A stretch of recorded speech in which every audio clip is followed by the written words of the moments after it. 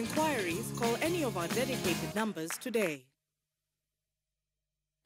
Now, the family of Embu Governor Martin Wambora's bodyguard say they do not believe that their son was killed over a 100-shilling fare dispute.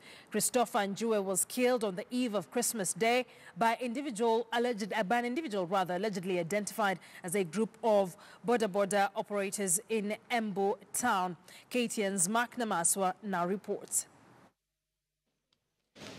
It has not been a Merry Christmas for the family of Christopher Njue, a member of Wambora's security detail who was murdered on Christmas Eve.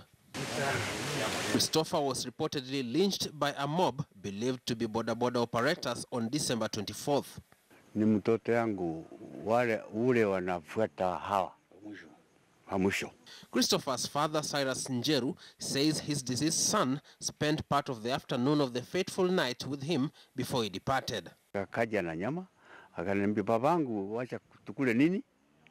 Nikamwambia sitaki kula, nikatoa tundunde tuili. Nikamwambia hiyo nyingine mkule. Alafu tulivyomalisha hiyo akaenda zake. The father also says he does not believe in the initial report that his son was beaten up over a 100-shilling fare dispute with a border operator before police on patrol stepped in. Ujue hiyo kifo ya Njue ilitokana namna gani? Aliuawa ni akina nani? Embu County Commissioner Esther Maina says she has been alerted about the incident.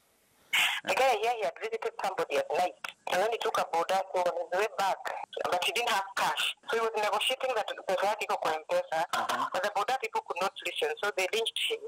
Amepatikana hospitali asubuhi kama Olende amekufa. Sisi tutakuwa settled tukijua ameuawa kwa nini, amemuua kwa sababu gani. Tunaona kama maisha ya mtu inaenda kwa sababu ya shilingi 100 ama shilingi 50. Basi inaonekana kama sisi tumeanza kuishi kama wanyama. One border operator said to have been in the vicinity when Njue was lynched is already in police custody, but the family is calling for quicker investigations into the matter.